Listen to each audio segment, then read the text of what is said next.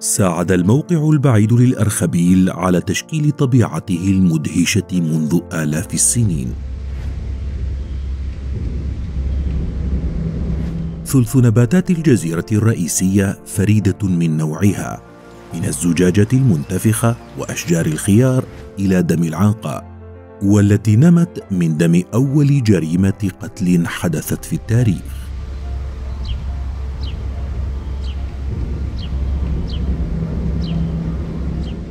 عند مفترق الطرق بين إفريقيا وشبه الجزيرة العربية، بدأت تظهر الأساطير على الجزيرة بسبب عزلتها.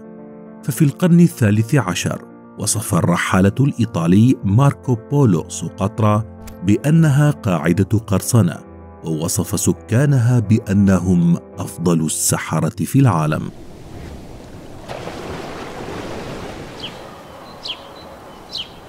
درة اليمن المكنونة وجزيرة السعادة، إنها سقطرى، جنة الأرض المخفية.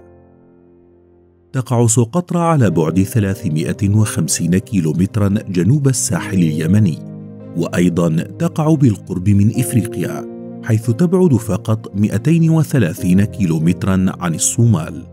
ينحدر اسمها من المسمى السنسكريتي القديم ديفيبا سخدارا، ويعني الجزيرة المباركة. عرفت الجزيرة قبل الميلاد كأحد المراكز المتميزة في إنتاج السلع المقدسة التي استخدمت في الطقوس لديانات العالم القديم، وأصبحت هذه الجزيرة أرض مباركة من الآلهة. لهذا السبب أطلق الرومان والإغريق عليها جزيرة السعادة، التي تنمو فيها شجرة دم الأخوين، وهي من أندر الأشجار في العالم. يتراوح ارتفاعها من 6 إلى 9 أمتار، وتنمو على الجبال العالية.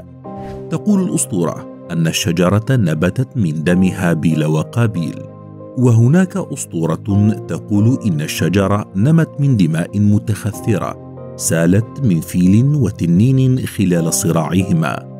يطلق على الشجرة أحيانا اسم دم العنقاء، بينما الاسم الشائع بين السكان هو عرحيب. ارتبطت الجزيرة في العصر الحديث بسلطان المهرة، لكن في التاريخ القديم كان ارتباطها وثيقا بمملكة حضرموت.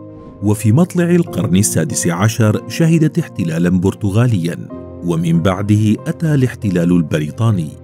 في عام 1994 وصل عدد سكان الجزيرة التي تتخذ من حديب عاصمة لها حوالي 65 ألف نسمة، غالبيتهم من قبائل المهرة العربية وبعض السكان الأفارقة.